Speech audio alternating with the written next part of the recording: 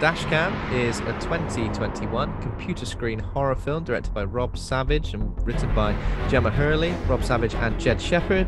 Film stars Annie Hardy. Two friends embark on a horror-fueled road trip and livestream the most terrifying night of their lives. The polarization comes from your reaction to the main character more than it would necessarily the quality of the film. I just thought she was really funny.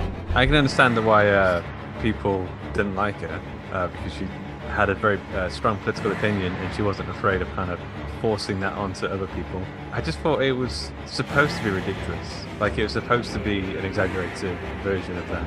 The rapping, which was a massive element of this film, like this constant like rapping and rhyming and like Tenacious D levels of humour in the raps where it's just all penis and parts and bums and stuff. In the nature of sort of, you know, Twitch streamers and TikTok and constant going live, there are obnoxious personalities that we're not going to gel with and we're going to hate watch them.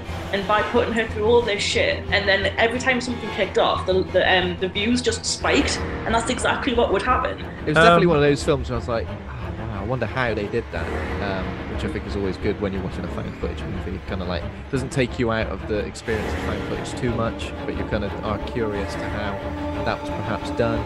This film feels like someone's made a film that I would specifically like, that would tick a lot of boxes for me. I think also we've watched a lot of A24 style horror movies, I would say, recently. This feels like a bit of an antidote to that.